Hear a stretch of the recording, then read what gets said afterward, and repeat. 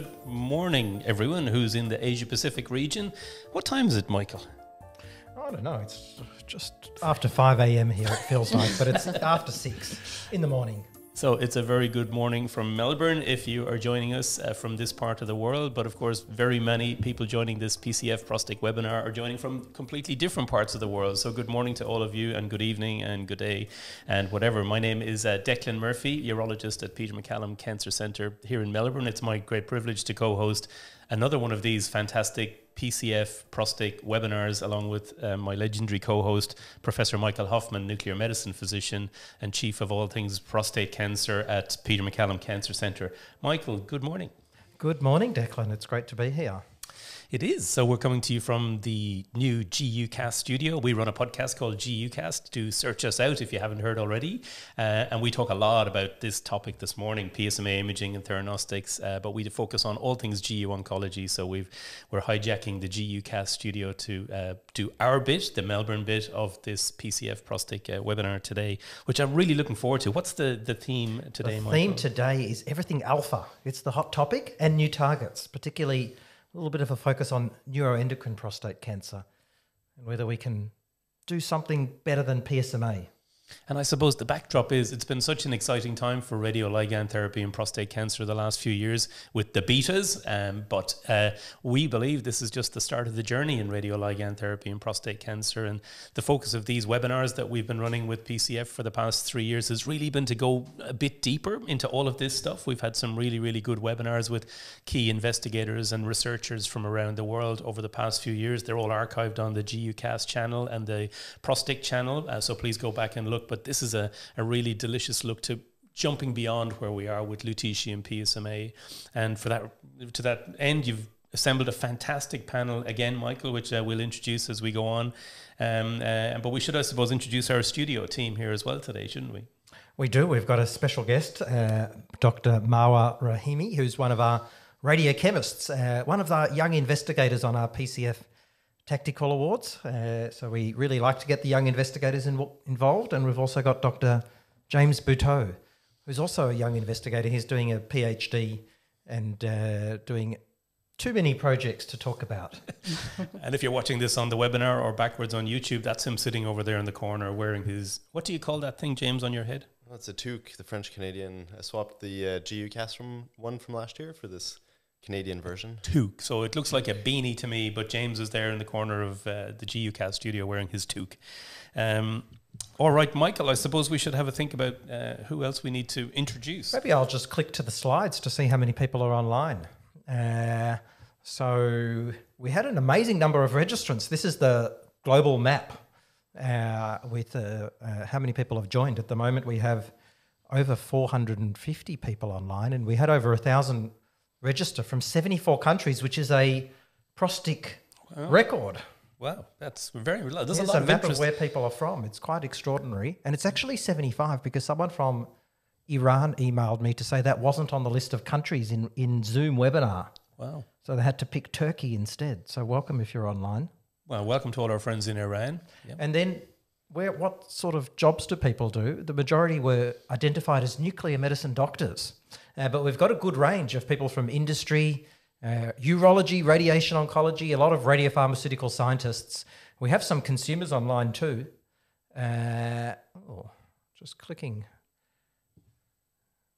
How do I go back? Go back. Go back. There we go. And then there was this other category. And there were quite a few others, so I was wondering what they were. And they were medical physicists. We had a lot of radiation safety officers.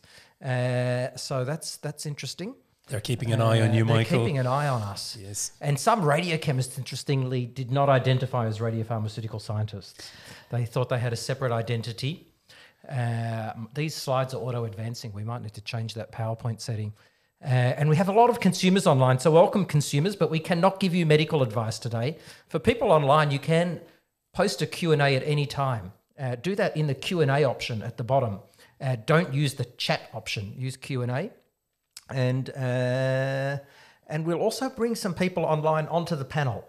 So if you want to join the panel for everyone to talk live, either have your audio and or video ready, and during the Q&A time, we can advance you into the panel, and that'll be great. So and feel free to send me or James Buteau or Declan a message if you want us to move you in. All right. Fantastic. So we do have a very, very good panel today, Michael, but we want to go over to our friends at PCF in California to welcome them, to say hello as well. So who have we got on the line first? It's Dr. Howard Soule. Thank you to the Peter Mac team for putting together this awesome group of investigators to talk about a topic that's very near to us. Last year, we were fortunate to have the resources to fund two $8 to $10 million programs in nuclear medicine that are both represented on this panel from Sloan Kettering with collaborators at Dana-Farber and et al. And of course, the Peter Mac group, all about alpha and all about new targets. So we're delighted to be here today. Declan and Michael, thank you for the opportunity and look forward to learning a lot. Thanks very much, Howard, and always lovely to have you on the panel. And thanks, of course, to everyone at PCF for all their amazing support for what we do. And we have Dr. Andrea Miyahira as well on the line. Andrea, good evening to you. Good afternoon in California. Afternoon. Good evening to whoever has evening going on in the world. I just want to echo Howard and say thank you to the Peter Mac team for putting on this amazing webinar, and also thank you to all of our panelists. I think it's a great program, and I look forward to everything I'm going to learn about alpha. Yeah, for sure. Michael, so what's next? So we're going to start with the Memorial Sloan Kettering team, and they're going to tell us about their tactical award. So we have a good mixture of radiochemist, medical oncology, and nuclear medicine specialist, all online. So that's great. We've got Michael Morris, who will lead off and share his screen for his talk. He leads the prostate and GU oncology program at Memorial Sloan Kettering. And also Lisa Bodei. Lisa I know from my early days in nuclear medicine, because Dr. Bodei was doing everything related to neuroendocrine tumours with 𝗘𝗅𝗍𝗍𝗍, which is how I got into the field. And I learnt a lot from you, Lisa. So thank you for joining, and good to see that you've moved into prostate cancer as well. And we also have Jason Lewis, who is chair of the radiochemistry department. And he's joining us on leave. So thank you. So he'll chime in and answer the tricky questions that Mike and Lisa are struggling with. So welcome, everyone. Fantastic. Thank you. We'll hand over to you, Mike, and the Memorial team. Thanks for joining us. Thanks very much. And I'm hoping, Declan, that we get as freebies that very attractive GU cast shirt that I see that you have, but none of your colleagues seem to have. So perhaps it's a special thing that we can share it. Well, you know, they all have some, but they just don't wear it. But I'm going to get you some GU cast merch because I know you'll wear it when you're running around New York. Yep. We'll put the merch on and spread the word. All right. Can everybody see my screen? Yes, we got you. Very good. So we're going to talk about new targets. And this work, of course, is really enabled by PCF and the generosity of the organization and its donors. And we'd like to just put that up front. Thank you very much, Howard and Andrea, for funding this research. These are Lisa's and my disclosures. And I'm going to start off with a figure that's from Misha Beltran's group, and I hear she's on the call. So Misha, I just want to credit you, and if there's anything that you think that we misstate, then you'll have an opportunity to correct. But what we're talking about is treatment emergent metastatic castration-resistant prostate cancer. And for those who may not be inculcated in the prostate cancer world, around 15 to 20% of patients who are treated with contemporary anti-androgen receptor therapy transform into, via a process called lineage plasticity, into a new form of prostate cancer, one which frequently isn't AR-driven, but could be. And this is characterized under a variety of nomenclatures, but for at least today's purposes, we're going to call it neuroendocrine prostate cancer. Neuroendocrine prostate cancer emerges via a whole host of a variety of mechanisms that look like they are triggered or accelerated by treatment with anti-AR directed therapy. And those mechanisms include loss of tumor suppressors, activators of tumor growth, and also epigenetic phenomena. And this process is very complex, very heterogeneous. But despite that heterogeneity, we're talking about a large group of patients at the end of the day who develop these biologic changes. And this is very poorly treatable disease. It's really difficult to actually find effective and durable treatment. And indeed, we would say that right now, there really is no standard of care for these patients, despite a lot of available therapies for others. So we're going to be talking about delta-like ligand 3. DLL3 is expressed in some neuroendocrine disease. It's actually quite copiously expressed in other more common neuroendocrine type disease like small cell lung cancer. In prostate cancer, though, it emerges really, at least the variety that we're talking about today in the treatment emergent context, well after the patient has been treated with AR-directed therapy. And you can see that in the top left panel, which Misha's group published a couple of years ago, in which you see the neuroendocrine expression come forth in the neuroendocrine group, but isn't really present in the adeno group, and certainly not in the benign or newly treated disease. This is true as well in terms of H-scores, and you can see it on our IHC grid here. If you look at the bottom right here at the neuroendocrine disease and under the DLL3 column, that is the treatment group that we're really talking about today, which is a singularly difficult disease phenomena to treat. And as you can see from these Kaplan-Meier curves representing the patients that these data would derive from, the folks with the DLL positive disease have a worse prognosis than the folks who have the DLL negative disease. Now, targeting DLL3 is something that's happening really across the board because this is a significant need in prostate cancer. There really are no treatments available, as I mentioned. And so immunotherapeutics are being developed against DLL3. This figure is from a bispecific antibody made by Amgen, AMG 757, but there are other companies such as Harpoon as well that have molecules targeting DLL3 on one end of the bispecific and CD3 on the other. So this is one approach. Another approach could be, of course, CAR-Ts. Another approach still that actually has been tested and already reported is 𝗖𝗵𝗲, an ADC. And some of the folks who presented this at ASCO 2021 with Rahul Agrawal as the presenting author, maybe on this call, it looked like it had modest response rates, some toxicities. But I would point out that all of the trials that are looking at these current approaches are unselected trials. And I think that by the end of this call, you'll see that there's an advantage to the theranostic approach in having an ability to select for the patients who are DLL3 positive, and then to deliver therapy that's targeted against those sites of disease. So with that, I'm going to now bring the microphone, so to speak, to Lisa, who's going to talk through some of the preliminary data that we have published on the theranostic pair that we are developing in order to treat DLL3 positive disease. And she's going to walk us through the next couple of slides. And with that, Lisa, why don't you take it away?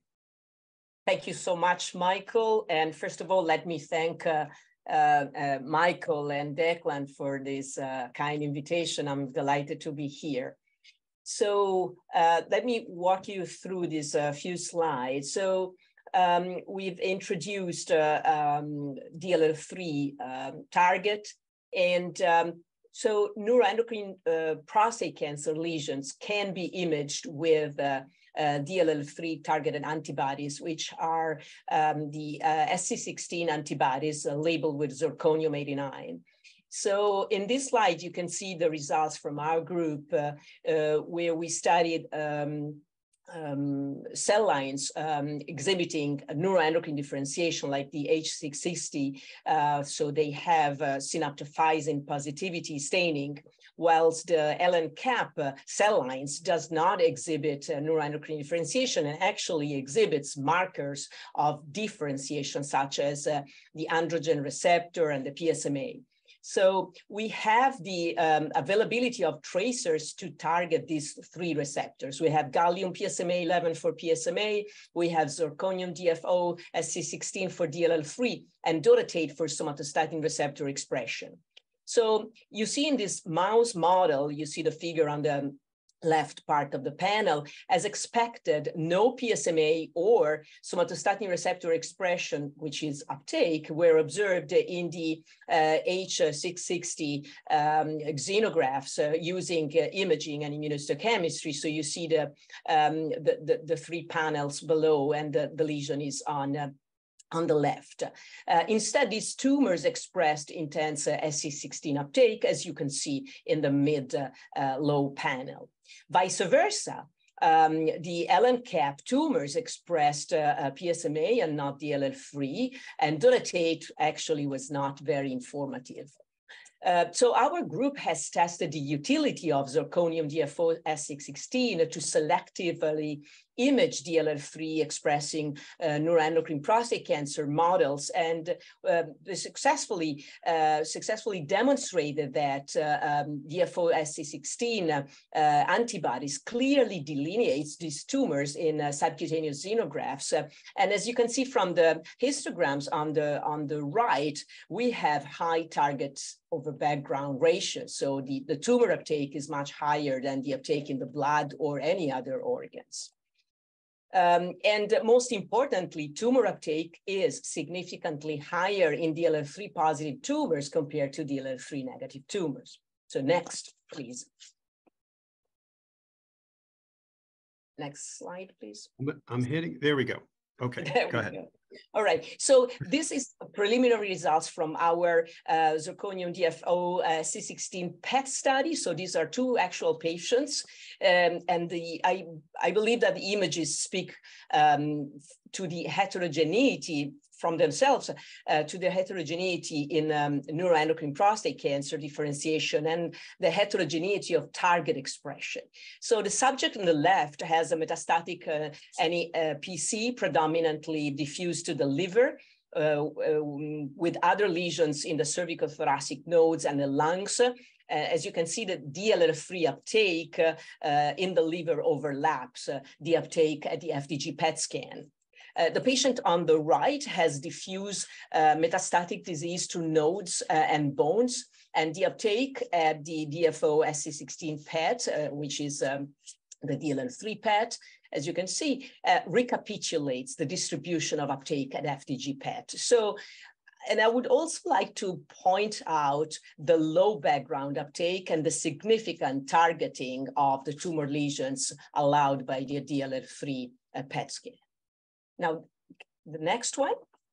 And so the next logical step in our group, after demonstrating the presence of the target and the efficient localization of the targeting antibodies, was to develop a targeted radionuclide therapy following the theranostic principle.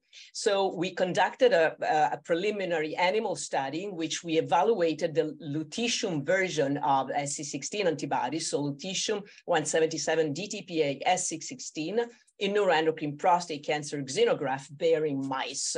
The cells obviously are the H660. And we assessed the treatment efficacy and specificity at 3 different dosages of lutetium DTPase16. So we have the 4.6, 9.25, and 27.8 megabecquerel per mouse. At all the 3 tested dosages, complete responses were observed, as you can see from the graph on the left part of the slides. So particularly if you look at the blue and the red curves, the 9.25 and the 27.8 megabecquerel curves were the curves that demonstrated that the dosages were curative.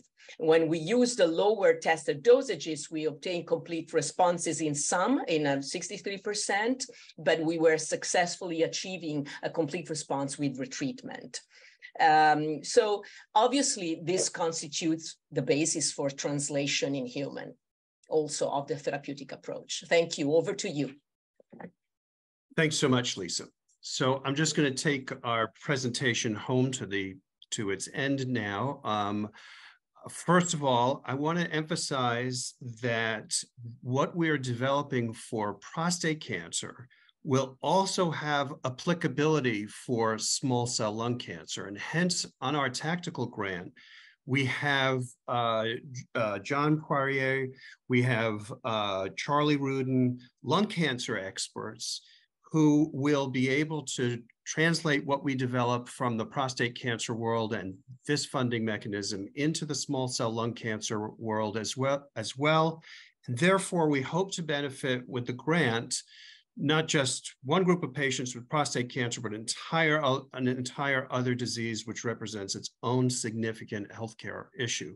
You can see that we have laboratory investigators, we have nuclear medicine scientists, and as well chemists. We have clinicians and Samir Zaidi, who's our junior investigator, who works in Charles Sawyer's labs. And we also have Felix Feng, who couldn't join us today, but providing a lot of the aim in terms of developing CRISPR models to optimize therapy. What we hope to do in the course of the grant is develop next-gen therapeutic and diagnostic radio tracer companions for full theranostic approach to the DLL3 positive prostate cancer patient, as well as the small cell lung cancer patient, to develop mouse models in order to better biologically characterize this disease state, and also CRISPR screens to understand what the controlling genes are in terms of DLL3 expression and how to best optimize those, as well as other therapeutics that might promote DLL3 expression and therefore enrich the target. Just to give you a preview of this is from Samir, who has been studying the biology from these patients. These patients are all biopsied after they are imaged. And you can see that even within this single cell data, that even within a specific lesion, that there are neuroendocrine positive, there are DLL3 positive and DLL3 negative foci within a specific lesion. So there's both interpatient variability and heterogeneity, intra-patient heterogeneity, and intralesional heterogeneity as well. And also he's showing the expression patterns that are of other markers that are associated with DLL3 positive and DLL3 negative foci of disease. So to conclude, what are the takeaway lessons from this? So first of all, neuroendocrine prostate cancer is a substantial healthcare concern because we're talking about 15 to 20% of all metastatic CRPC. It's a lot of men, and it's a lot of men without a good treatment option. But second of all, prostate cancer is actually not small cell lung cancer in the sense that we're seeing a lot more heterogeneous DLL3 expression. And I think that the images that Lisa just walked you through show how you can really assess within a given patient using the imaging whether crucial disease is expressing DLL3, that is hepatic disease, whether a patient that's progressing, whether those progressive lesions are DLL3 positive or not. But it's really important to understand that interpatient and intrapatient heterogeneity. The imaging will be key to a theranostic approach, and I would argue that our imaging data would suggest that those agents that currently are being developed in the immunotherapy world and the ADC world would do a lot better if there were an imaging companion in order to identify those patients likely to respond.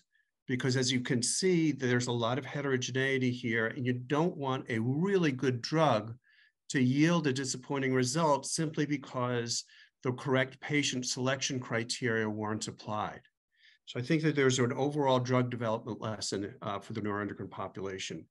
Finally, I'd like to advocate that we not try to characterize biologically what is a very, very broad group of patients that we're all sort of terming it neuroendocrine prostate cancer, but maybe start referring to these patients simply by the manifestation of the target, i.e.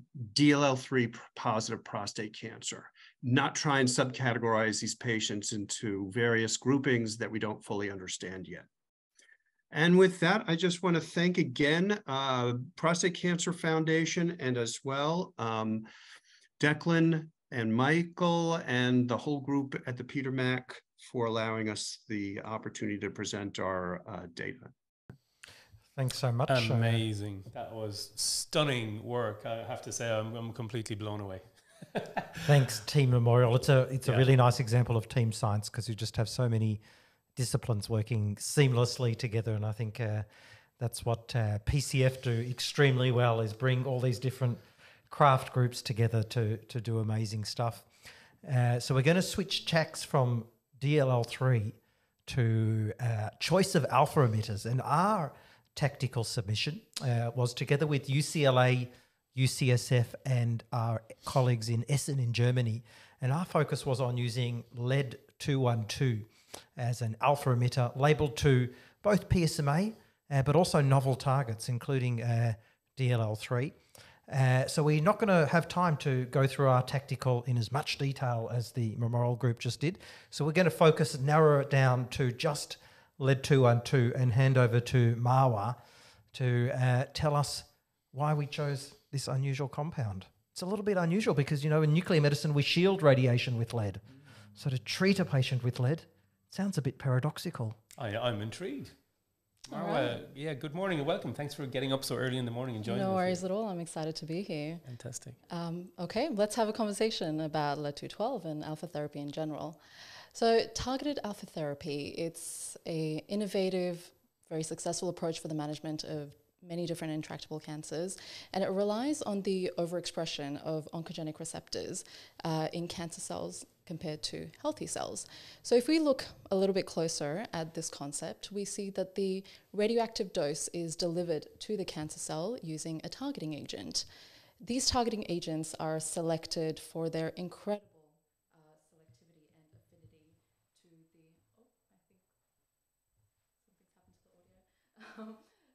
to the, to the receptor target. So this is a very simplified version of the events that actually occur, but the key things I want to impress is the choice of the alpha emitter and the targeting agents. So I could talk at length about this, and I'm sure we'll have a discussion about this afterwards as well, but the focus of this talk will be just the use of lead-212 in targeted alpha therapy, its physical characteristics that make it really special as a candidate, and going through some of the challenges as well. But before we begin, I want to look at why are we using alpha in the first place? What gap is it fulfilling that beta emitters aren't currently? So the radiopharmaceutical properties of both alpha and beta emitters, they're characterized by two main features, their range and their linear energy transfer. It's basically a measurement of how powerful it is. Beta particles like lutetium-177, very well known to most of our audience, hopefully, they have a path length of about 10 millimeters, 1 centimeter, but they produce sparse ionization energy. Alpha emitters like lead-212, on the other hand, have a much narrower path length, about 1/10 of the beta, but they're 1,000 times more powerful. So these two when combined, make the perfect complementary pair for therapy for patients. So you can treat patients initially, their medium to large tumors, by irradiating a large site with safe levels of beta emitters, and then chase that up with alpha emitters like 𝗏212 to target those individual cells, those microcancers that can arise. The alphas are able to deliver cytotoxic doses, lethal cytotoxic doses of radiation to the cells, inducing cell death. And at this stage, there's no resistance mechanism for this yet. So this makes alpha an incredibly promising approach for cancer therapy. Let's look at 𝗏212 a little bit closer. And for this, I'm going to benchmark it against actinium-225. Both of these target very similar cancers. Actinium-225 is the current golden child at the moment. So they can both exist in the same space. It's not adversarial. It's technically not a versus, but I think it's a good comparison to have in this. So 𝗏212 is generated using parents thorium-228 or radium, and there are generators available using both of these parents. Thorium-228 has a half-life of about 2 years, and so we can get generators that have a year shelf life, which is really great. Actinium-225, on the other hand, has 2 modes, but primarily through radiochemical extraction. The majority of it that exists in the world today is through radiochemical extraction. Unfortunately, because its parents are uranium-233 and thorium-229, there is overall a limited supply of it, and globally only about 68 gigabecquerels is being produced annually, enough for about 100 patients. Because of this limited supply, there has been investigations into accelerator-based routes using radium-226. This is a more cost-effective and scalable production route compared to radiochemical extraction, but there is, of course, the issues of using radium-226, and it also doesn't produce as pure an isotope. So let's look at compare their decay profiles a little bit as well. Both 𝗏212 and actinium-225 are what are considered in vivo alpha generators, in that once injected, they continue to produce alpha daughters as part of their decay. So lead produces a single therapeutically applicable daughter, bismuth-212, highlighted in orange, whereas actinium-225 produces 4 daughters. Theoretically, what this means is actinium-225 is a little bit more powerful. It produces 4 times as many daughters, so it should be able to deliver 4 times the amount of radioactivity. But on the other side, so it is able to do that, but it can also have a bit of a recoil, like a ricochet effect. With all of these alphas ricocheting off each other, it can sometimes irradiate neighboring tissues, maybe have some unfavorable accumulation in the kidneys, which is what we've seen previously. So let's look at another really positive aspect of 𝗏212. It's its clinically suitable half-life. Its half-life is 11 hours, which makes it really great for use in nuclear medicine. It allows for possibility of offering the patients outpatient treatment, as well as having really manageable waste. It's still alpha emitters, but it's a little bit more manageable due to its lower half-life. It's also able to deliver greater than 99% of its cell-killing radiation in only 72 hours. Finally, we can't end the talk without talking about some of the challenges. These, unfortunately, are not just to 𝗏212. This is a pretty universal challenges met by most alpha emitters. The first is the availability of these emitters for radiopharmaceutical research and the clinic.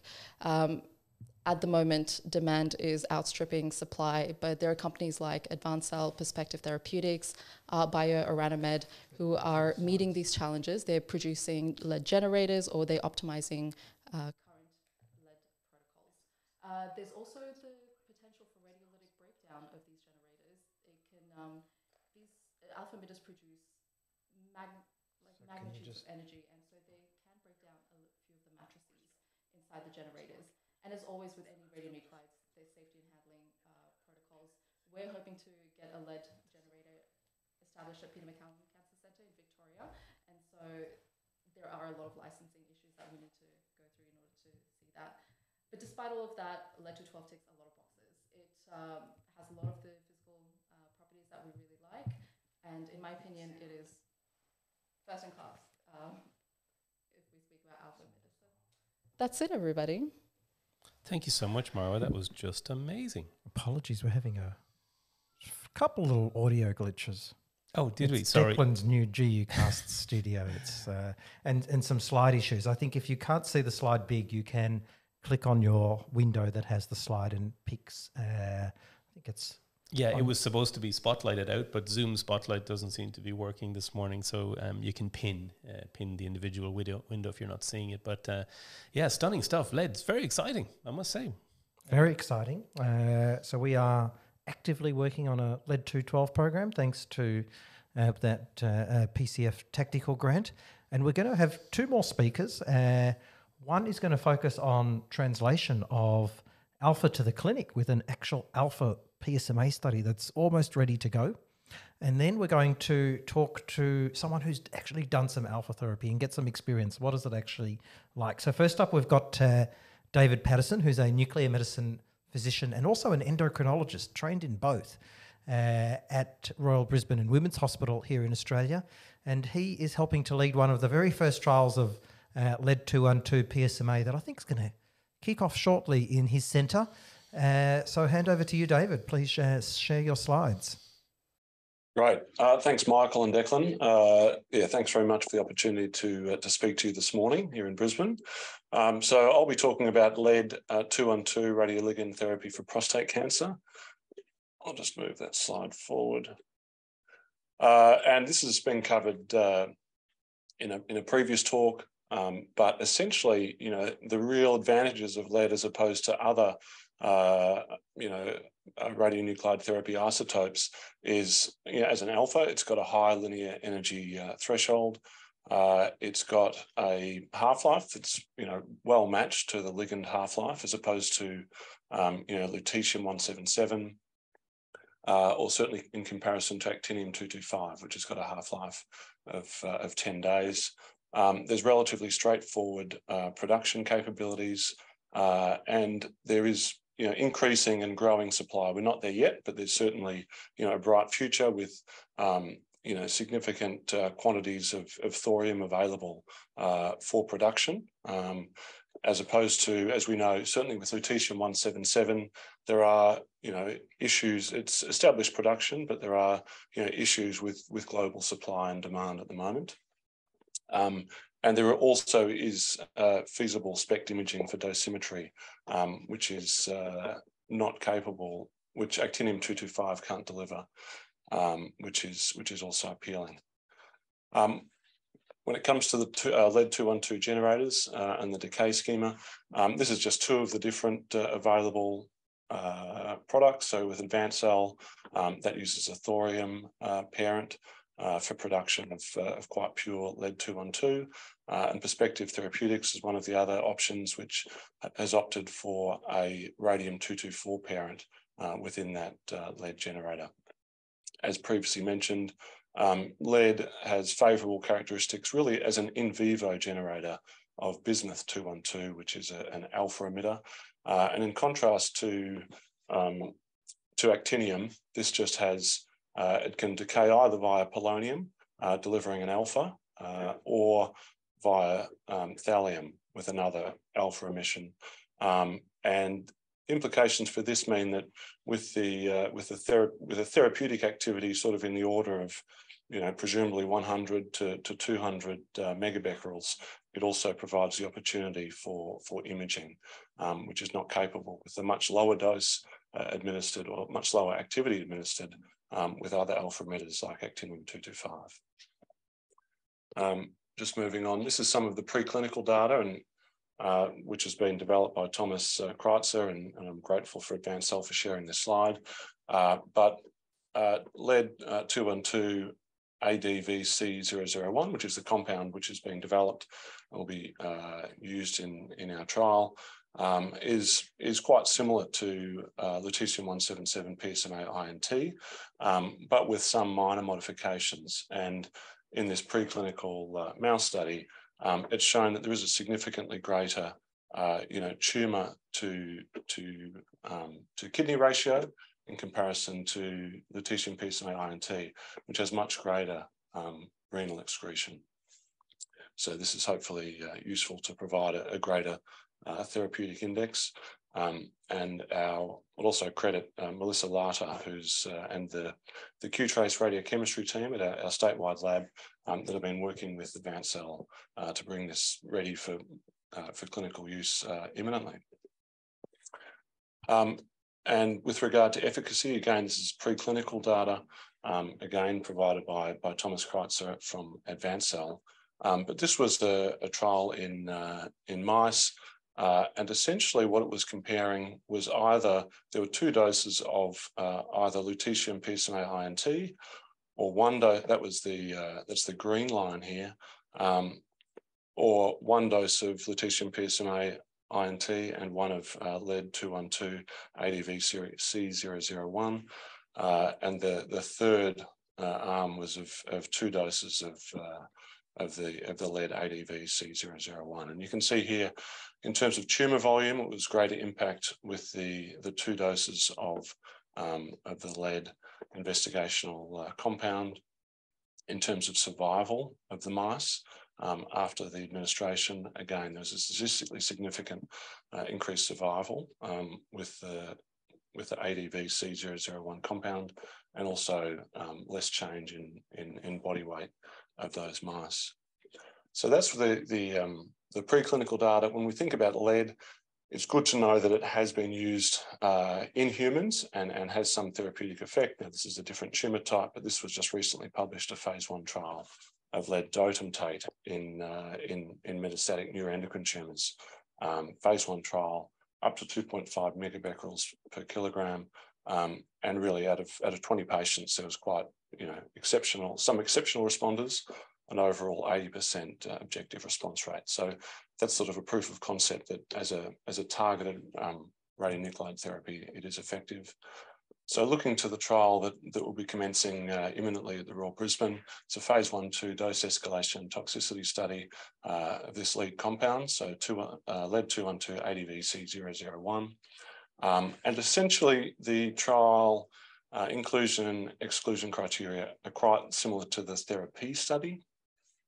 And so it's got we've borrowed a similar name, the 𝗘𝗅𝗽𝗋𝗄 study, but essentially it's in patients with metastatic castrate-resistant prostate cancer, prior androgen receptor targeted therapy and taxane exposure or contraindication. It uses similar PET criteria to the 𝗘𝗅𝗽𝗋𝗄 study. So with gallium PSMA 𝗍𝗵𝗋 greater than 20 at a site of disease and greater than 10 at all measurable sites, and also without FDG over discordant disease. Looking at the trial schema, there'll be a maximum of 18 patients with receiving up to 4 cycles if tolerated, and it's a relatively standard 3+3 dose escalation design. The initial 4 planned cohorts are at 60, 90, 120 and 150 megabecquerels, and there will be a period of safety follow-up, and there is actually some imaging components to evaluate preliminary response. Primary outcomes are dose-limiting toxicity and to determine the maximum tolerated dose. But as mentioned, there is some PSMA PET response and looking at clearance in blood and urine and significant adverse events.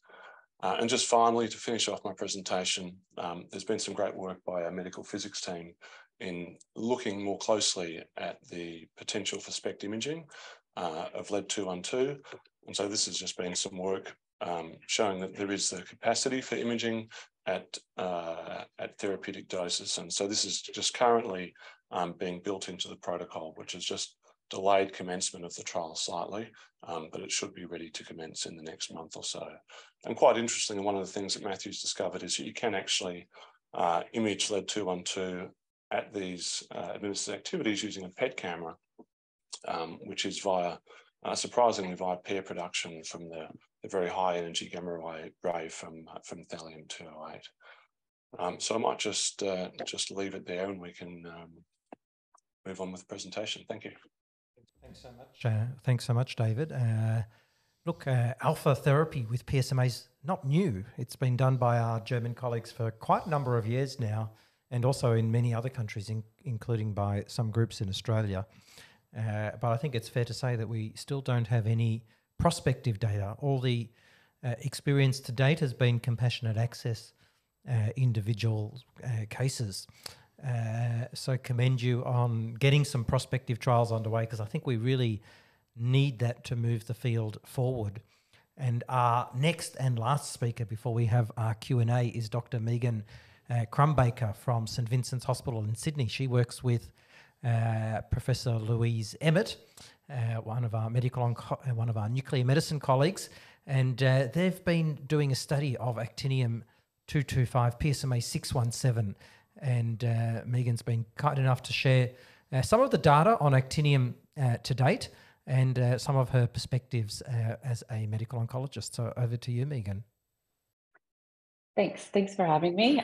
So just to be clear, the phase 1 study that we're doing with the actinium is still underway, so I can't share any results, but there is previous data of this agent, and I'll present that, and then just some of my perspectives, just roughly from the patients I've treated. So, I'm not going to belabor this point. We've already talked about the perks of or the pros and cons of an alpha emitter. But specifically today, I'll talk about 225 actinium PSMA 617. So keep in mind there are some antibody tracers going around as well, but I'm specifically talking about the peptide. So it does have a longer half-life than the lead that's been previously discussed. So it's got a half-life of 10 days, but with it being an alpha emitter, we're still able to treat patients as an outpatient despite that longer half-life. And we've talked about some of the advantages of an alpha emitter, the higher energy deposition and the shorter path length. And, potentially this is going to overcome radiation resistance in some of the lutetium PSMA resistant patients, may improve responses in patients with a lower PSMA expression, because you don't need as much of the agent to enter the cell to cause cell death. And perhaps it will be better at treating micrometastatic disease for these reasons. But I guess the other question is we know prostate cancer is very heterogeneous, despite the PET scan looking very homogeneous. When we do a PSMA PET, we know at the cellular level, there's a lot of heterogeneity. So with that shorter path length, are you going to miss out on kind of collateral cell kill of other cells that don't have the PSMA expression compared to a beta emitter like lutetium? So looking at the data that's already in existence for actinium PSMA 617, there is a meta-analysis of 6 retrospective studies, and we always know that retrospective data is not as high quality as prospective in general, but it included 201 patients across these 6 studies, and the PSA 50 response rate, so the patients that had a fall in their PSA by 50% or more, was 66%, which is similar to what we're seeing in a lot of the lutetium studies that we've seen in men with metastatic castrate-resistant prostate cancer. But the side effect profile is slightly greater than what we see generally in the lutetium studies, and particularly its hematological toxicity and the xerostomia. And again, particularly because of peptide, we get a lot of that uptake in the salivary glands. So the rates of xerostomia, more than 3/4 of the patients had xerostomia of any grade, and 3% had grade 3. Anemia in about 1/3 of patients, and thrombocytopenia in about 15%. And there were, not insignificant numbers with grade 3 toxicities with the anemia and the thrombocytopenia, which is, very substantial and potentially needing transfusional support. With the actinium, there's also been low rates of nephrotoxicity, particularly tubular interstitial process. And in this study, in this retrospective meta-analysis, there were 3% rate of grade 3 nephrotoxicity.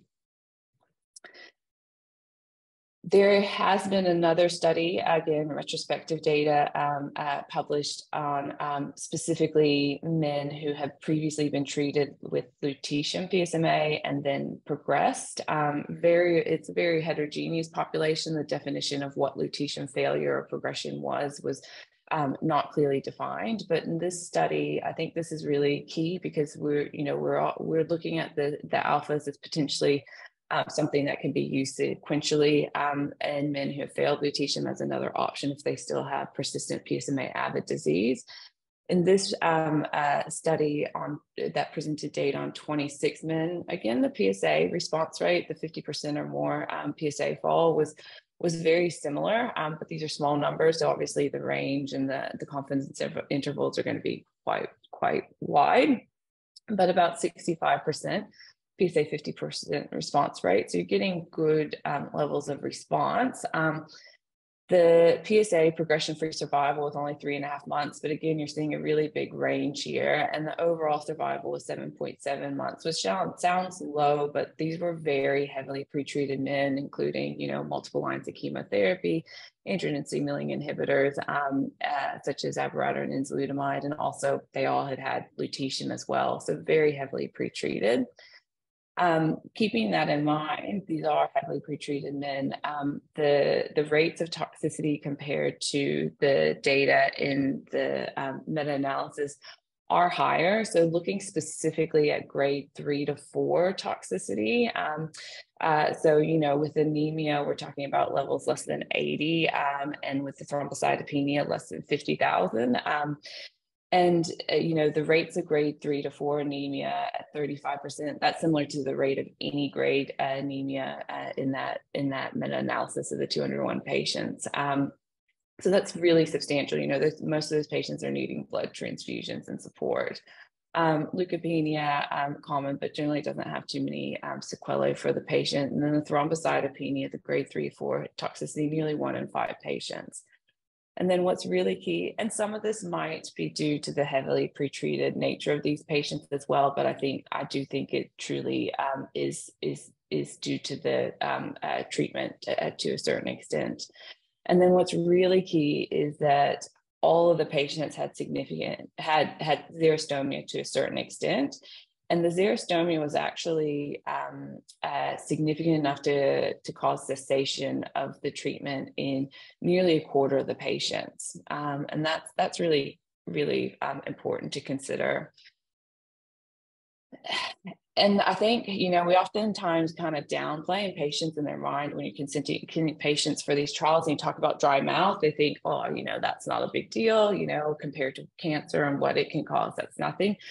But I think one thing to consider is patients often at times do underreport the xerostomia, and I find in the clinic I really have to specifically question. So some of the data, especially this retrospective data, is probably underreporting on what the level of the xerostomia is.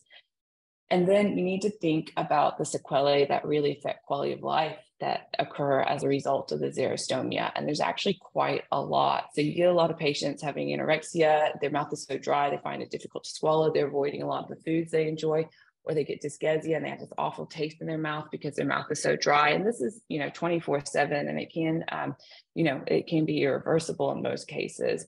The dry mouth can cause pain, discomfort, it can cause ulceration, it can cause dental issues.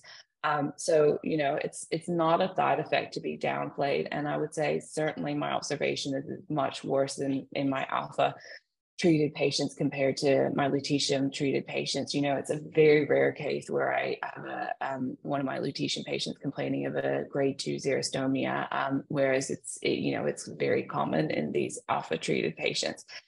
And keep in mind that when we're looking at the grades, we oftentimes report grade 3 as kind of, that's if it's low rates, that's okay. But grade 3 xerostomia means that they have this is the CTCA criteria, inability to adequately element orally, they're being tube fed or on TPN. So, that's grade 3. So to say only 3% have grade 3, that's a big deal in patients. And you really have to weigh the pros and cons of that being a possibility. A lot are having grade 2, and that, they're needing to drink water all the time. They're waking up with a dry mouth. Their diet is, really modified. So, this is very, very significant, even a grade 2. So my perspective, so I've treated a lot of patients with lutetium PSMA 617 or INT, and it's really well tolerated. And what I find is it generally maintains or improves quality of life when the patient responds to these treatments.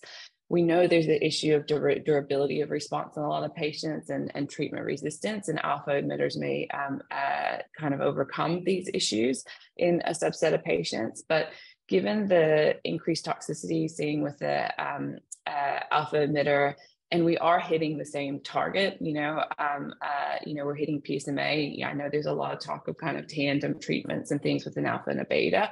We are hitting that same target. You're going to get overlap of toxicity, particularly in the salivary glands.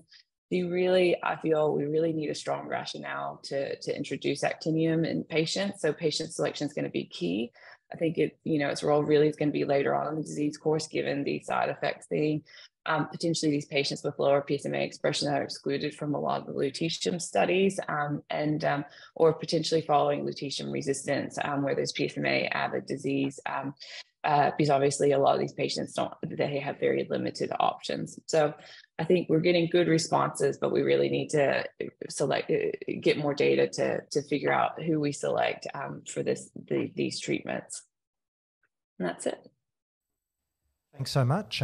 You can stop sharing your screen now so we can see everyone. Thanks for that. That was a fantastic overview. I might throw to a poll for the audience, so something will show up on your screen you can answer. You don't have to answer it if you're a consumer and don't know. But the question here is, if we're planning a phase 1-2 study of a alpha PSMA, where should we position it? Should it be post-lutetium, post an androgen receptor pathway inhibitor and 1 or 2 taxanes like the VISION trial, post 1 taxane like the therapy trial, or should we just go post an ARPI and not require chemotherapy? We might give everyone a few minutes to vote on that, and then maybe value your comments, Mike Morris, on where you would position a phase 1-2 trial at the moment if you were opening one in your clinic. Yeah, maybe fire away. I think there's a bit of a mixture, which means there's no right answer. I think at the moment, leading is post-lutetium PSMA with 42%. And then second is therapy-like. But a lot of people going for it just post-ARPI, pre-chemotherapy, 22%. And only 13% going for a VISION-like population. Where would you position it, Mike? I don't disagree that from a regulatory standpoint and drug development standpoint, its first place to be tested is going to be late in the disease course. But I'd venture to remind everyone that the place in which you could probably save the most life years and in which the physics of the alpha may work to greatest treatment benefit is in the micrometastatic setting, in the high-risk localized patient who's just about to undergo definitive local therapy or just following, so that you have a possible endpoint of cure as opposed to the disease burden and resistance that's already engendered in a patient who has widely metastatic disease. Yeah, thanks for that. Megan, where would you position a phase 1-2 trial? I agree with what Mike said. You always start these newer agents later on the disease course. When you're trying to figure out toxicity and efficacy, you really need to position it later on in the disease. I guess, later on, once the phase 1-2 studies, the later phase studies, once you have more information on the toxicity and efficacy, you can rationalize putting it earlier on. But I guess as a medical oncologist, I'm always hesitant to say the word cure. It's very uncommon. So I think given the toxicity, I'd be kind of positioning it post-chemo. I mean, chemo and prostate cancer is really well tolerated, and post an ARPI. To begin with, until we get a lot more information on the longevity, like the duration of the xeristomia and some of these significant toxicities. I thought I might get a Peter Mac perspective and bring our own Associate Professor Arun Azad into the panel for a few minutes. Where would you position a trial at Peter Mac, given our current portfolio of available treatments? Yeah, thanks, Michael. I think, academically, probably almost it's most interesting to look in the post-lutetium space. I think there's a real unmet clinical need there Megan summarized it very nicely in her last slide about, high responses and well-tolerated treatment with lutetium PSMA, but, durability of response and resistance is a challenge. So I think alphas have an interesting role there. I think that, depending on who develops alphas to phase 3, if it ends up being industry, sort of developed clinical development, then I suspect it'll be pitched late line. Mike alluded to this in terms of from a regulatory standpoint, a classic pathway in prostate cancer is to take drugs forward, is to start late with drug development and then move the drug forward into more interesting spaces like Mike has said. So yeah, very interesting space. And another question that I'm going to launch is, if we are doing an alpha trial, how should we combine it? Should we do it on its own, just alpha PSMA? Should we do it in combination with lutetium? There's a big vogue for either an alpha beta sequence or at the same time a PARP inhibitor. Immunotherapy or just give it on its own. Can people vote? And interested in your perspectives as well. Where should we position this? Is this going to be a standalone treatment, Mike? No, I doubt it will be a standalone treatment at the day's end.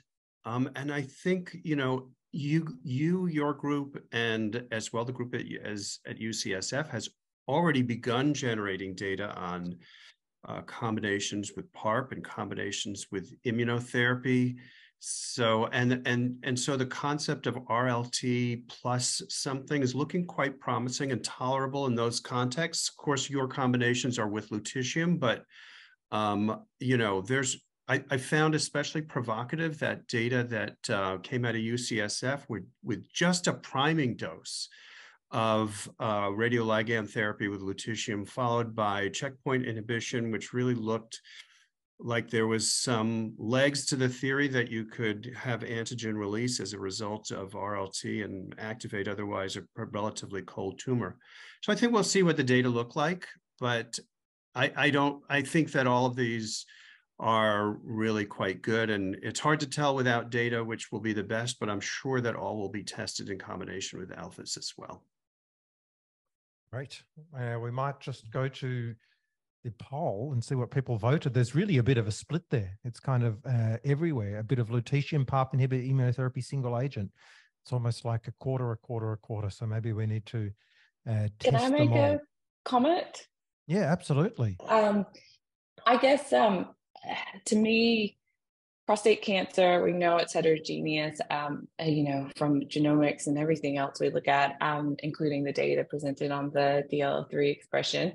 And we know in cancer, it's very clever, and you hit one pathway and there's crosstalk that opens up activation of another pathway. So to me, I just can't wrap my head around kind of hitting the same target two ways. To me, I think the way forward, and this is completely my opinion, is synergistic combinations rather than hitting that same pathway and potentially driving resistance without a counterbalance. But that's just my perspective. So there's one. Mike, can I? Oh, okay.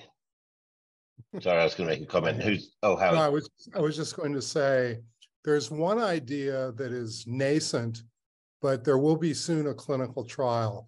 Lots of investigators are seeking ways to increase the expression of PSMA.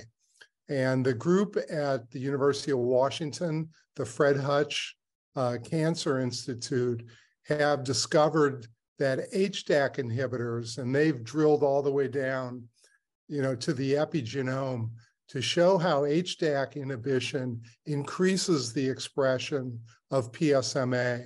And those clinical trials with lutetium-177 PSMA plus an HDAC inhibitor are on the eve of beginning. They're going to start. So that's another way, another whole brand new mechanism to think about when we think about combination trials with PSMA. Thanks, Howard. And Jason, what did you want to add? Yeah, I actually think the option you didn't add was all of the above, because I think that, you're classing as prostate cancer, every one of those additions has some really strong, pretty provocative preclinical data whether it be DNA repair drugs or immunotherapy, that you can improve and you can enhance, not additively, but synergistically, the response, at least in preclinical models. But I think it's going to depend what type of prostate cancer you do that in. And I think that's what the question is. Lutetium actinium may be enough to get the bulk and then the metastatic disease. Making an immunologically cold version of prostate hot for immunotherapy could be the answer. So I think I'd have added an extra one in there. One, all of the above, depending on what type of prostate cancer you're dealing with. And Dr. Bodei, do you have any opinions on this, given your really extensive experience, including in neuroendocrine tumors? I think there's a lot to be learnt from your sort of decades of experience with lutetium dotatate, and now what should we do with PSMA? Yeah, well, so in principle, I totally agree with the panel. All of the above, depending on the clinical setting, that has to be discovered. There's one thing to be gathered from the experience with dotatate with the somatostatin receptor targeting theranostics, is that combinations have to be specifically devised not to increase toxicity, and to have a synergistic tumor effect, yes, but we know very well when we combined chemotherapy with somatostatin receptor targeting agents, sometimes the long-term effects were more prominent, particularly to the marrow. So that is obviously important in those protocols that are used in a much earlier stage of disease. Obviously, this is less important in much more advanced stages of disease. One comment that I wanted to make regarding the, let's say, induction of overexpression or re-expression, redifferentiation of prostate cancer, what is common to also neuroendocrine tumors is that HDAC inhibitors also promote, and we have a study in our department, HDAC inhibitors also promote the re-expression of somatostatin receptors, not just PSMA. So that opens up possibilities in all stages of the neuroendocrine, from the neuroendocrine dedifferentiation to the earlier stages of disease. It's an interesting perspective. Mike Morris, do you have any opinion on HDAC inhibitors? When I speak to my medical oncology colleagues, they tell me, oh, this always looks good in the cell work, but when you translate it to humans, you often see a very different picture. Ironically, HDAC inhibitor testing began in prostate cancer. Kevin Kelly, who did the phase 1 study, he's a prostate cancer attending. He's now at Jefferson. So there is actually a history of clinical testing of HDAC inhibitors of prostate cancer who didn't move forward in prostate cancer, probably again because of the heterogeneity of mechanisms of growth in prostate cancer. But there's actually data and a trial, and it was the beginning of HDAC inhibitors in cancer. Thanks. James, do you want to take us through some random questions?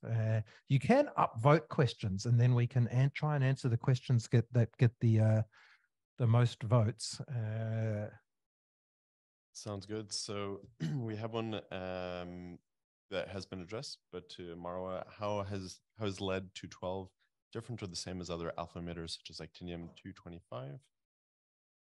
No, I'm just going to quickly jump in next. I didn't. My postdoc, who tells this all the time, would absolutely shoot me. But strictly speaking, 𝗚212 isn't an alpha emitter. Its daughters are. So every time we give the talk, if I don't stress that, I have a postdoc that says, no, it's not an alpha emitter. Its daughters are. So just want to set that there as a radiochemist, the ground truth there. No, you're absolutely correct.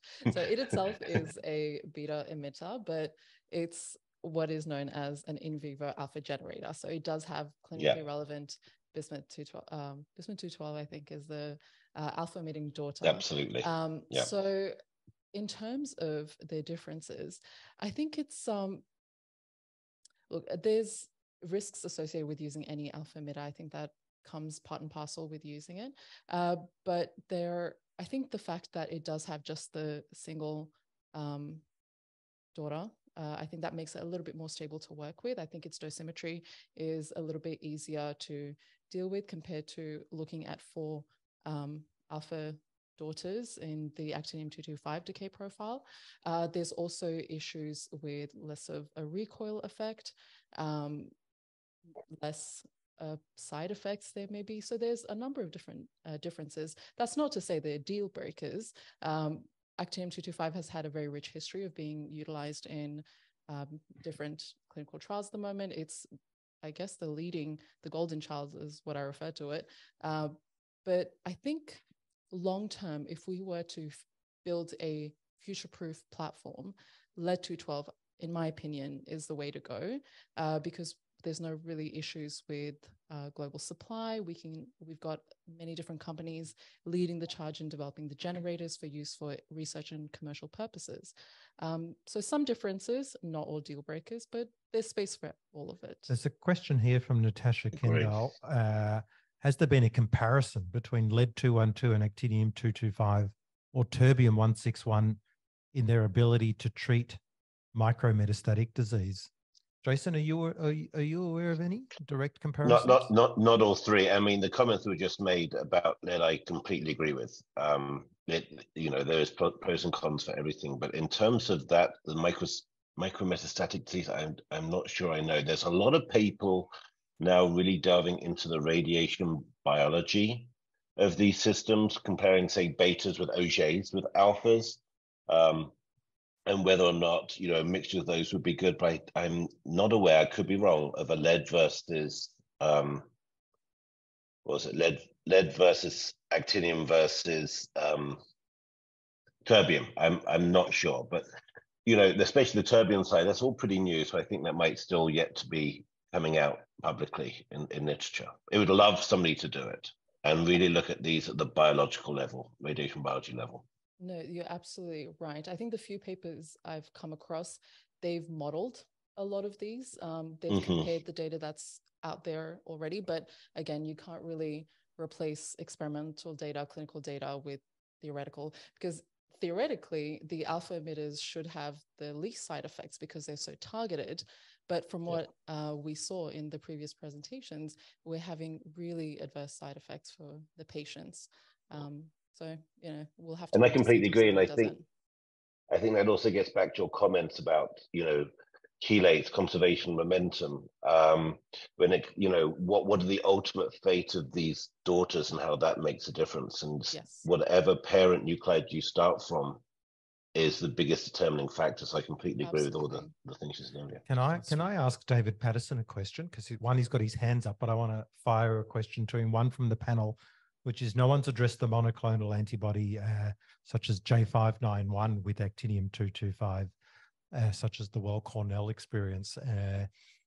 Any thoughts on whether we should be using small molecule or antibody with an alpha? Yeah, okay. Thanks, Michael. I might first just make the comment just relevant to that discussion about, actinium-225 versus lead.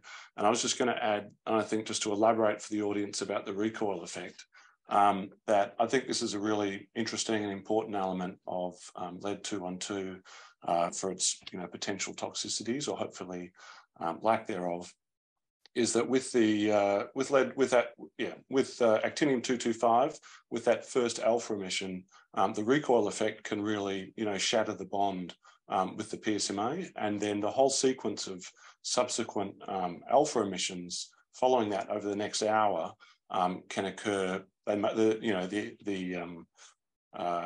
The products may diffuse out of the cell and lead to increased toxicity. Whereas with lead, that first emission is a beta particle, which has much less of an effect on that bond with the chelator. And so you then have significantly more bismuth 212, and then the subsequent alpha emission that's delivered should occur ideally within the cell and where the PSMA is located. So I think that's a really key and exciting element for hopefully preventing off-target toxicity.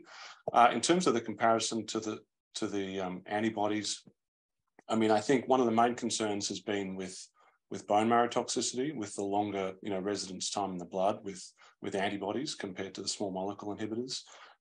So, at this point, yeah, I think my preference is with the small molecules like the current PSMA ligands, but I guess we'll see. Time will tell. All right, thank you. We have a lot of other questions. I guess about 17 minutes, so we can do a little bit of a rapid fire. I'd have one. Mike was going to make a comment, I think, about the J591. Yeah, I just wanted to say that we shouldn't get ahead of ourselves or ahead of the data in terms of deciding up front that the antibodies will have too much marrow tox. If you look at the data coming out of Scott and his colleagues' group, they have dose escalated and found no heme tox that's dose limiting. And so they're now moving into their multi-dose studies and combinatorial studies. And so what we expect to happen, frequently we turn out to be wrong. And so I would give the antibodies a chance because actually their data is more mature and looks less toxic than the small molecule data that we have. And also, Mike, to add on that, there are some targets like DLL3. All we have right now is antibodies. There are some targets which are not amenable at this point to small molecule or peptide-based systems. So, but antibodies are phenomenally good. Sorry, Megan, I didn't mean to jump in there. I didn't know if you were trying to jump in there, but antibodies work. Yeah. And I think the salivary toxicity is less, potentially. Yes. Much less, which is good for the alpha. If I can add one brief comment to this discussion, antibody works, and the distribution of the antibody as seen at the diagnostic PET shows also the more or less blood pool uptake. And for example, you saw that the DLL3 antibodies have very, very, very good target to background ratio. So that's also a guidance. Right, I'd have a question for David again. So given the Therapy B trial that you're setting up, are there any radiation exposure concerns with the 2.6 MeV gamma coming from the thallium-208 from the 𝗘𝗍-212 decay? Yeah, look, not any major concerns. It's a reasonably low administered activity, and with that high energy, I mean, it's actually less likely to interact as well. So at this point, we don't have any major concerns for impact on radiation safety. So I did note that there were lots of radiation safety officers that registered for this meeting, many more than last time. I think that's probably a marker of Pluvicto coming into the market and many centres establishing a theranostics program and suddenly encountering, there's issues around radiation and administering this, particularly in high volumes. So is this going to be a problem with alphas? James, what do you think? Alphas versus beta and radiation protection precautions, bigger issue or smaller issue? I think it all depends on which alpha you're using. So if you're using, for example, radium-223, doesn't matter. If you're going with, for example, with lead-212, there are more considerations for minimizing radiation to staff when you have like higher energy levels that you can get on a longer term basis. But I think in general, there's an advantage to the alphas here because of their ultra short path length, and lutetium-177 or iodine has quite a bit of gamma emission. So both staff and relatives are exposed, but with alpha emitters, there's not a lot of exposure to other staff. So whilst they're more dangerous to the individual patient, they tend to be less problematic. Just need a sheet of paper for shielding. Just need a sheet of paper for shielding. That's right. All right. There was a question about dosimetry also, I guess, for David. Do you have anything set up in the lead-212 around that? Look, certainly we're hoping to gather some data on that. It's uncertain. We think that the the emissions for SPECT should be at the sort of limit for detection in tumour. It depends on how avid they are, but we are looking to do some dosimetry on sort of renal dosimetry and hoping to be able to image the salivary glands. But it's a question is with that dose escalation when that will become viable. But hopefully at a therapeutic dose, we anticipate we should be able to get some reasonable images for dosimetry. All right, thank you. I have a question for Dr. Bodei. So can you speak a little more about the potential to treat neuroendocrine prostate cancer with radionuclide dotatate theranostics? Obviously, this is the first thing that one thinks. You connect the word neuroendocrine and we think of somatostatin receptor expression, but that figure in the animal xenograft that we showed before, it's not just anecdotal, it's everyday practice. Neuroendocrine prostate cancer frequently expresses very heterogeneous amounts of or densities of somatostatin receptors, and usually the uptake at dotatate PET is low, much lower than the normal liver. So it's unfortunately not always a viable option. It's not, let's say, there is heterogeneity and there is variability, but as in general, typically, it's not the most viable of options. Thanks. It's interesting. There's actually a study from Sherbrooke with Brigitte Guérin, the 3-tempo triple PET imaging with PSMA, dotatate, and FDG. And essentially, of all those patients, none of them would have been potentially eligible either for dotatate treatment. There's an interesting question here from an Australian, which says, when is lutetium coming on Medicare in Australia? And will they use the 𝗘𝗵𝗿𝗀 criteria or a blanket bomb a la Vision USA style criteria? James, do you want to answer that? Yeah, it's a great question. I think that I don't think we should close our eyes and treat blindly. It's just not the vision I have for theranostics. We do have some definitive data with therapy. We do know that the SUV mean on PSMA PET is predictive, so we can actually select and get good responses. We don't want to have underwhelming responses, and I think that MCRPC is very lethal. Those that we know have low uptake won't get good response from SUV means in that lower quartile, below 7. We can probably either get onto combination treatments or more active treatments such as 𝗘𝗍𝗄𝗍. So I guess the question is whether, as we move to alphas, do we need more selection or less selection? Can I just butt in, because the question about when are we going to get access in Australia, I had a meeting with Novartis Global yesterday, and they told me they submitted for TGA approval, regulatory approval in Australia last week, or 30th of June. So they finally started a pathway to get it into the market here. Yeah, we really do look forward to more widespread global availability of lutetium PSMA, and there's a number of compounds coming through now. So it's happening. There's another question about what criteria we use for PSMA response. I might throw that one to Mike Morris. How should we be using PSMA PET to assess response? That's such a hard question. The caveat to that is response for what purpose? Is that clinical decision making? Is that a regulatory criteria? I think that there are clearly published criteria that set the table for looking at PSMA PET as a post-treatment endpoint in which to follow. What we have missing from that is the correlation of a given biomarker, whatever that might be, SUV mean, SUV max, distribution of disease, total disease burden. So what is the biomarker that is associated with clinical benefit, i.e. OS?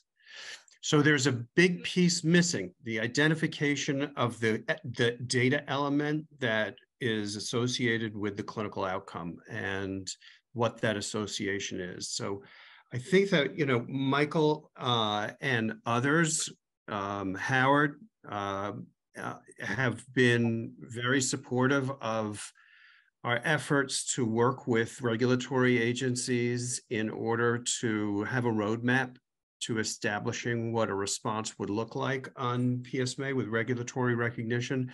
But I'd have to say we're not there yet. So we're still right now left with clinical trials that are collecting the data and the associations between PSMA PET and outcome. And we'll need to do better in terms of identifying a set or single element of the scan that we can call our leading biomarker to qualify. Yeah, all our clinical trials are really still using CT and bone scan. And as nuclear medicine specialists, we report a lot of bone scans. And I think it's fair to say that we do find them challenging. They're not so easy to read compared to a PSMA PET. Lisa, do you want to comment just from a reporting perspective, trying to, formal criteria aside, trying to work out if a patient's progressed on a bone scan compared to a PSMA PET? Yeah, I agree. It's not easy, but that's the direction that we are going to. There are several retrospective series which have been published by multi-centric groups from Germany, from Australia, from California. That show that there is a correlation, for example, with the interim PET and the survival parameters. There's now a very limited series, but very promising series regarding the end of treatment PET scan and the impact on survival. So I'm hoping that we can have prospective data which correlate better. Now, as to the relationship between the PSMA, the response at PSMA imaging and bone scan, obviously we still need data. As a nuclear medicine and coming from the experience of neuroendocrine tumors, it seems logical, since we are treating, if we're talking about lutetium PSMA, we're treating PSMA-𝗷𝗿 disease. It seems logical also to investigate what happened to the PSMA-𝗷𝗿 disease and restage with PSMA, but we certainly do need prospective data. We've got Declan back on the panel.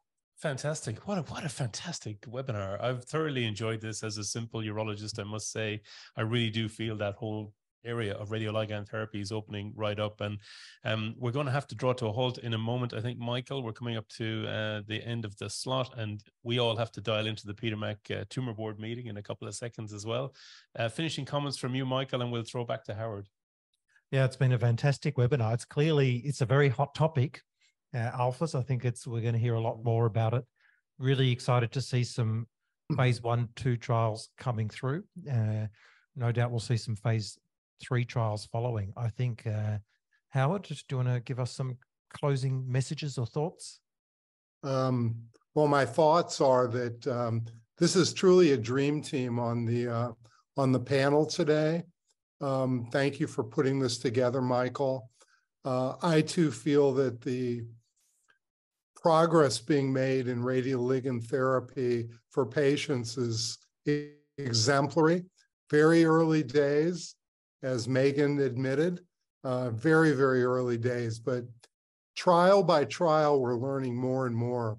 And I would just urge the patients on this webinar, see clinical trials, because we're not going to move the ball down the field, whether it's rugby or American football, without participation in trials. It's really critical. So thanks to the Peter Mac and everybody else for their time today. Thanks so much, Declan. There are many questions that we haven't been able to get to, and you're the social media guru. What's the best platform in 2023 to take those questions to? Because Twitter's going downhill a little bit. It's become a bit miserable, hasn't it? But I haven't switched on to Threads or whatever. James, you're shaking your head. I don't know. I don't know. Maybe PCF should just set something up and we'll all fall into line as usual. But I think, yeah, there are quite a few good questions we need to get to. We will post this. There were some slides and audio issues. We'll tidy it up and post it as a podcast and a video podcast over the next few days. And if you follow Michael or ProsTIC or us, you'll find access to that. But then thanks again to all these amazing investigators. It's so exciting listening to this stuff. I've got to tell you, as a simple clinician clinician urologist looking after prostate cancer patients full time, I'm just incredibly excited by everything that I've heard this morning or this evening. So that's it, Michael. Wonderful. We'll do it again in another few months. We will, and thank you all very much for joining us, and we wish you all a very good day. Thank you. Thank you. Thank you. Thank you. Bye.